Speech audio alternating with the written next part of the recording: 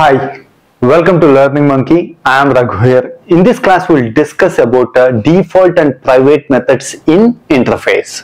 In our last class, we clearly discussed about the basic concept of interface. Please watch that class and come back here. The link for the playlist is provided in the description below. Coming to today's class, in interfaces, we can use private methods and default methods. So what is default method? Why they are allowed to use default methods in interfaces? First understand that concept, why they are allowed to use default methods in interfaces. Then we will take an example and how we define the default methods and all those things. So let's assume that we defined an interface A.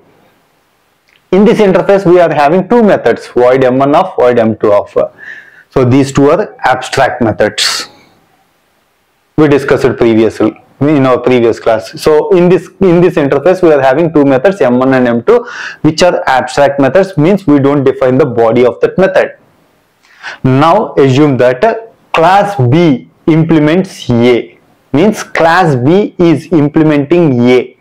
See, now class B has to define the body of m1 method and m2 method. We did not define the body here. So our intention is not to write the body, to understand the concept. So class B implemented m1 method and m2 method. Similarly, class C implements A.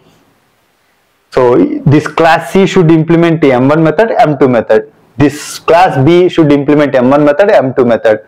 It writes its own logic for m1, m2. This class will write its own logic for m1 and m2. Both the logics are different for class B and class C. So you understand up to here. This is the basics for interfaces.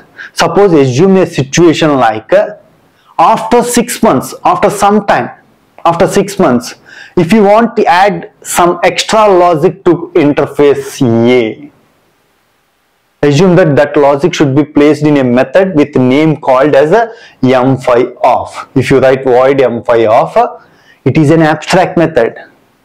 Now these two classes will not be used. We cannot use these two classes because these two classes implemented only m1 and m2 method. They did not implemented m5 method.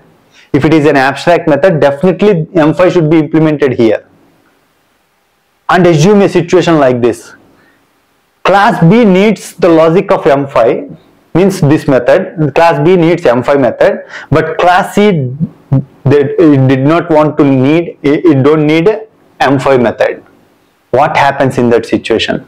If you write it as void m5 of, means it's an abstract method. Definitely class B has to implement a m5 method, class C has to implement m5 method. So in these situations we go with the default methods. So the situation you need to understand, after a few days, after some time, after 6 months, if you add another logic to the interface, go with default methods, because already this interface is used by so many classes. If you add an extra logic here, every class has to use that, it has to implement that logic. It may be needed or not needed, we don't know. In order to go these type of situations, they implemented default methods. Default m5 of. Don't write anything. You write it here, don't write. If this method wants to use this m5 method, it will write its own logic here, means it is method overriding.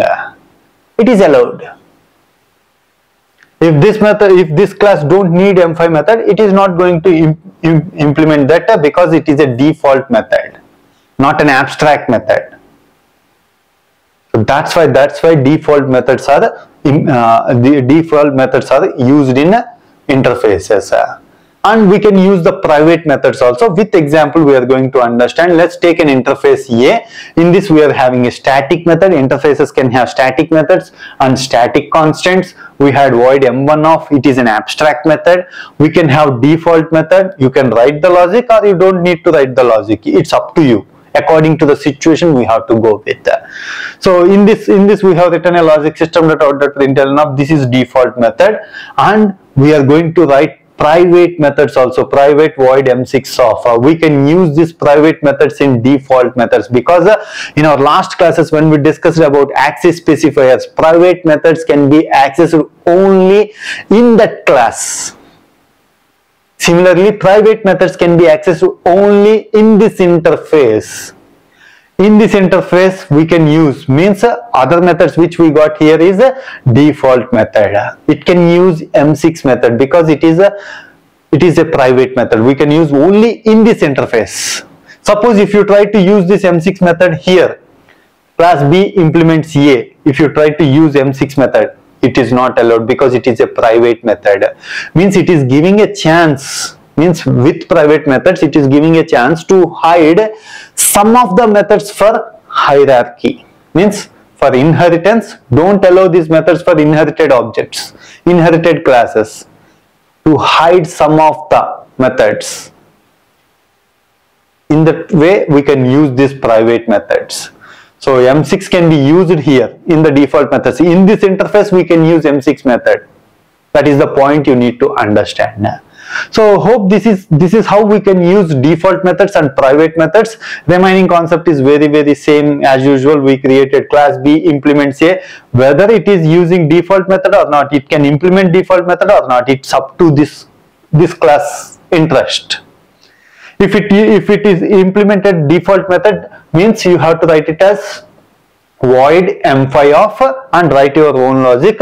Means now it comes to the concept of method overriding. Now this logic is going to be executed. So same way, next class test public static void, you can create the object and you can use all the methods that you implemented. M1 is accessed, M5 means default methods also accessed from the object, but private methods cannot. So these are the concepts you need to understand from interfaces. Hope you understand this class. If you have any questions regarding the concept, please post your questions in the comment section below. Thanks for watching. If you haven't subscribed to our channel, please subscribe to our channel and press bell icon for the latest updates. Thank you.